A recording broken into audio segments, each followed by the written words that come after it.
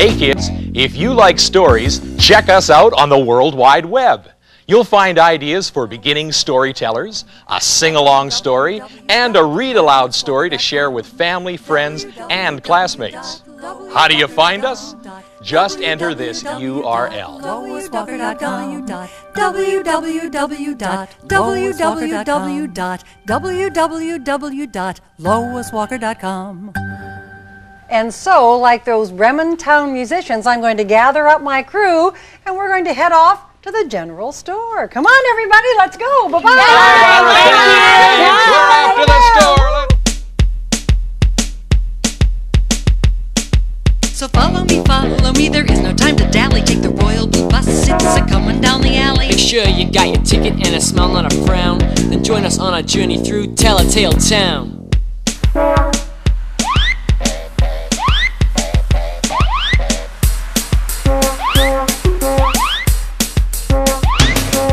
So follow me, rush right through the door. Take the Royal Blue Bus to the general store.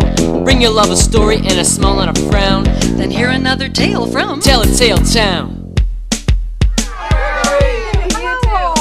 Come on in. Buddy.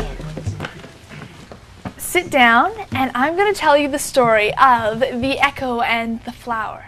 Now, once upon a time, there was a beautiful girl named Echo, and everyone who saw her noticed her, especially the young men. But for some reason, Echo wasn't very popular. Now, she wasn't mean or bossy or selfish. It was just that she talked a little too much. Okay, she talked a lot too much. In fact, she talked so much that no one could stand to be around her. It got to the point where Juno, goddess of the heavens, decided that something had to be done. And so she went down to Earth to Echo's cottage. But when she got there, Echo just kept talking and talking and talking, and finally Juno lost her patience. And when Juno loses her patience, Juno loses her temper. Echo, I had come here to tell you to stop talking so much, but I now see that that would be impossible. So from now on, you will never say your own words again. You will only repeat those of others. Well, Echo didn't know what this meant. So she went to the village, and there she saw her friend Demetrius. And Demetrius said, hello. And Echo said, hello. And Demetrius said, how are you? And Echo said, how are you? Well, Demetrius didn't really want to play copycat games, so he went back to his home in the village. Well, Echo was left all alone, and she didn't know what to do, so she went off into the forest, and there she spent the night alone. But in the morning, she saw a young man named Narcissus walking through. He was a handsome hunter, and when he was ready to aim, he heard a noise.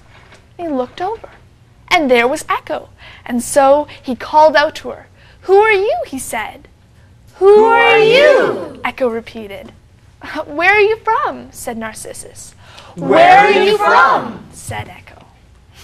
Well, Narcissus was in a lousy mood. He had been hunting all day and hadn't caught a darn thing. So he stomped further into the woods, leaving Echo alone again. Well, Echo didn't know what to do, so she ran off into the mountains. And there Juno took pity on her and changed her into stone. And there she could repeat and echo the sounds of the mountains. As for Narcissus, Juno was not too impressed with his behavior. So one day when he was admiring himself over a pool of water, she cast a spell on him that would make him fall madly in love with himself. Now Narcissus was already conceited. This just made it worse. So he stood there, hour after hour, day after day, admiring his fabulous self, until he had wasted away to nothing, and where he had been grew the beautiful Narcissus flower. And that's how today we get the Echo and the Narcissus flower.